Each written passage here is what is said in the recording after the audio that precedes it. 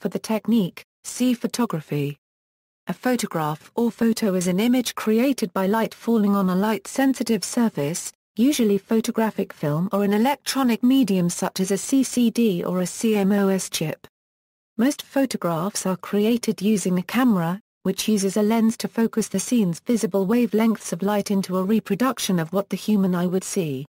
The process and practice of creating photographs is called photography.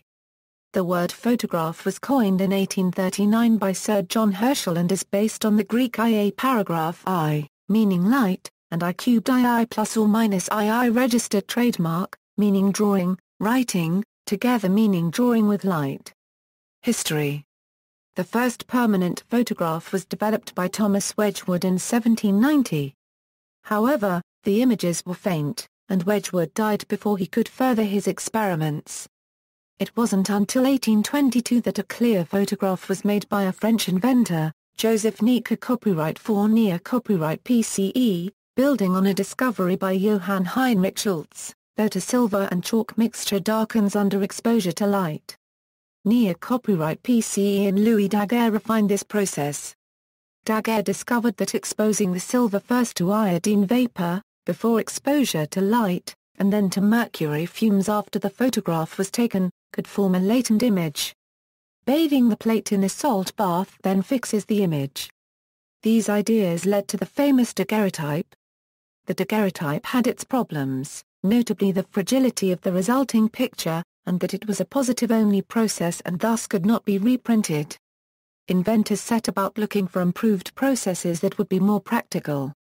Several processes were introduced and used for a short time between near copyright PCE's first image and the introduction of the collodion process in 1848.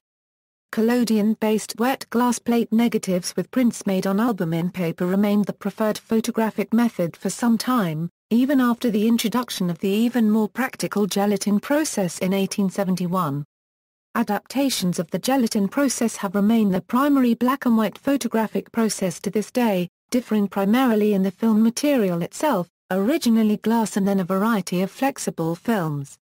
Color photography is almost as old as black and white, with early experiments dating to John Herschel's experiments with anthotype from 1842, and Lippmann plate from 1891. Color photography became much more popular with the introduction of autochrome lumiere in 1903, which was replaced by Kodachrome, Ilfochrome and similar processes. For many years these processes were used almost exclusively for transparencies, but color prints became popular with the introduction of the chromogenic negative, which is the most used system in the C41 process.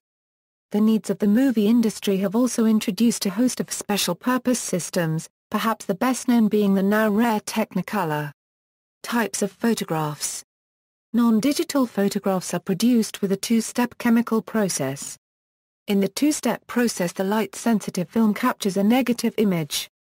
To produce a positive image, the negative is most commonly transferred onto photographic paper. Printing the negative onto transparent film stock is used to manufacture motion picture films. Alternatively, the film is processed to invert the negative image, yielding positive transparencies.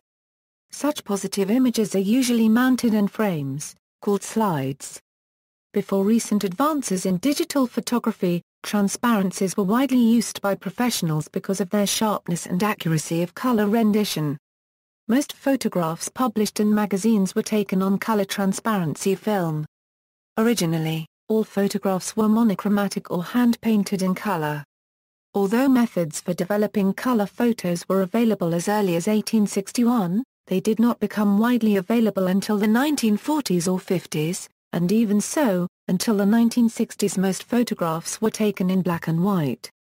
Since then, color photography has dominated popular photography, although black and white is still used, being easier to develop than color. Panoramic format images can be taken with cameras like the Hasselblad XPAN on standard film. Since the 1990s, panoramic photos have been available on the Advanced Photo System film. APS was developed by several of the major film manufacturers to provide a film with different formats and computerized options available, though APS panoramas were created using a mask in panorama-capable cameras. far less desirable than a true panoramic camera, which achieves its effect through a wider film format. APS has become less popular and is being discontinued. The advent of the microcomputer and digital photography has led to the rise of digital prints. These prints are created from stored graphic formats such as JPEG, TIFF, and RAW. The types of printers used include inkjet printers, dye sublimation printer, laser printers, and thermal printers.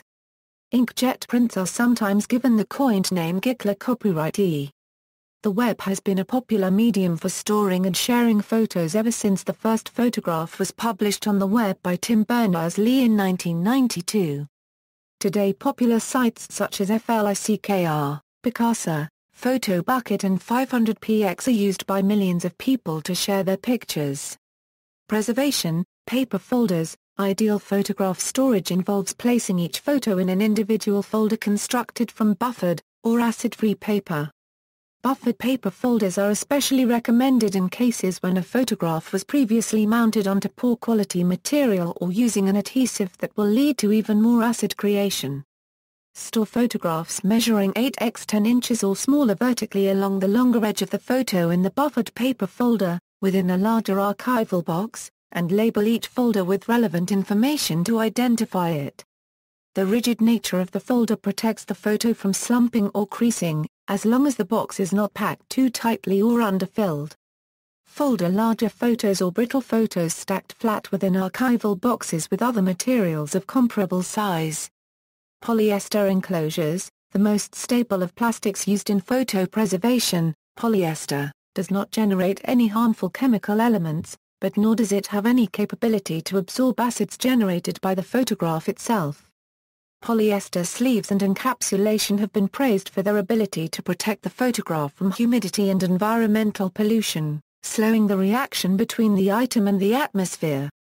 This is true, however the polyester just as frequently traps these elements next to the material it is intended to protect. This is especially risky in a storage environment that experiences drastic fluctuations in humidity or temperature, leading to ferrotyping, or sticking of the photograph to the plastic.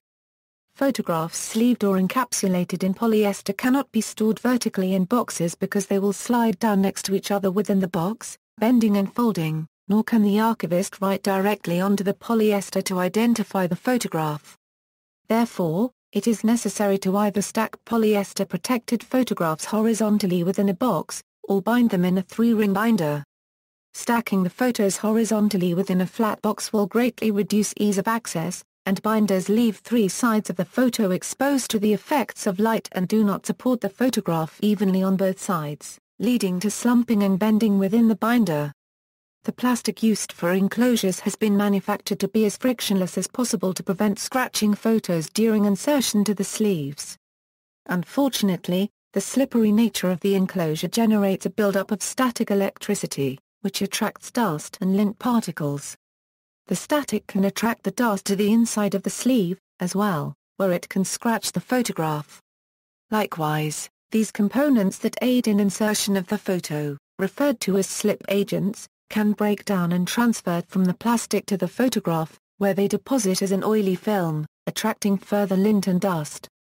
At this time, there is no test to evaluate the long-term effects of these components on photographs. In addition, the plastic sleeves can develop kinks or creases in the surface, which will scratch away at the emulsion during handling. Handling and care: it is best to leave photographs lying flat on the table when viewing them. Do not pick it up from a corner, or even from 2 sides and hold it at eye level. Every time the photograph bends, even a little, this can break down the emulsion.